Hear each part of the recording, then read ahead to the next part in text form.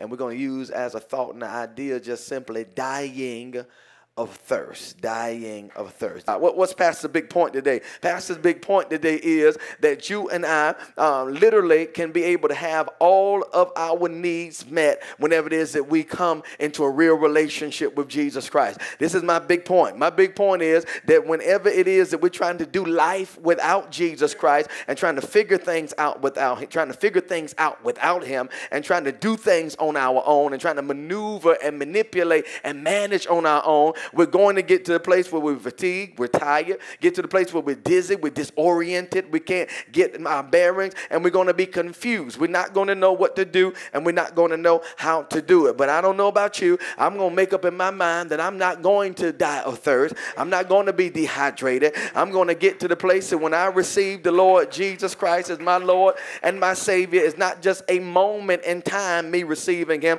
but every single day I'm going to come to him and I'm going to let him fill me to the full. Every single day I'm going to approach him and I'm going to let him give me what it is that I need, that way I can be able to move and maneuver and to be able to conquer and to be able to be what it is that he's called me to be. We got to make sure that we do not suffer from spiritual dehydration. And when we suffer from spiritual dehydration, it's the heart that constantly rejects. And again, I can't overemphasize the fact that these individuals was looking for Jesus all this time. They were looking for the Messiah. They were longing for their king. And now their king was finally here. But all throughout the Gospel of John, you see this progressive rejection.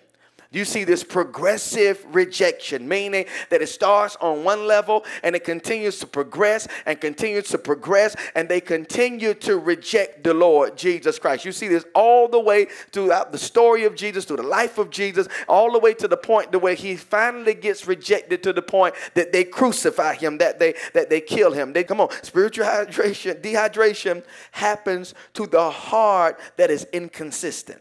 And all I'm saying is when you don't consistently drink your water, when you don't consistently intake the amount that you're supposed to, you will be fatigued, you'll be dizzy, you'll be confused. But in this sense, my inconsistency produces something. Spiritual dehydration happens to the heart that is too familiar.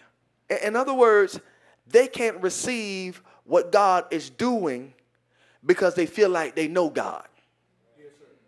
They can't receive what it is that God is desiring to do. God has sent the Messiah. He sent his son. This is God in the flesh that is here. And now they're saying, no, we're not going to do this because this is not Messiah. We're not going to follow him because they become too familiar. And oftentimes our familiarity breeds contempt. Oftentimes, even when we come together, and this is why I'm always talking to you about awe and talking to awe. When I say awe, I'm not talking about awe, man. I'm talking about awe, like in the book of Acts, where the Bible says that they were in awe of the things of God. In other words, it was a reverence when it comes to God. Whenever you and I lose our awe, that's when we're going to slip into lethargicness. Whenever you and I lose our awe, that's when we're going to succumb to spiritual dehydration. Spiritual dehydration happens to the heart that does not understand his assignment. I need to understand his assignment. Come on, we live in this seeker-friendly society. We live in a society that makes everything about you and I. Everything about you and I. Even this type of Bible study, we're walking through the Word of God, and we are literally uncovering who Jesus is. This is what this study is. This study is about uncovering our Savior. This is about literally with a fine-tooth comb, to the best of our ability, literally trying to layer by layer and by word and phrase by phrase and verse by verse and chapter by chapter, try to dissect who Jesus is. We get bored with this kind of teaching. You know why? Because it's not talking about us. We want to hear about us. I want to hear about how wonderful I am. I want to hear about how anointed I am. I want to hear about what God want to do in me and through me. I want to hear about my best life now. And I want to hear about my destiny. And I need, no.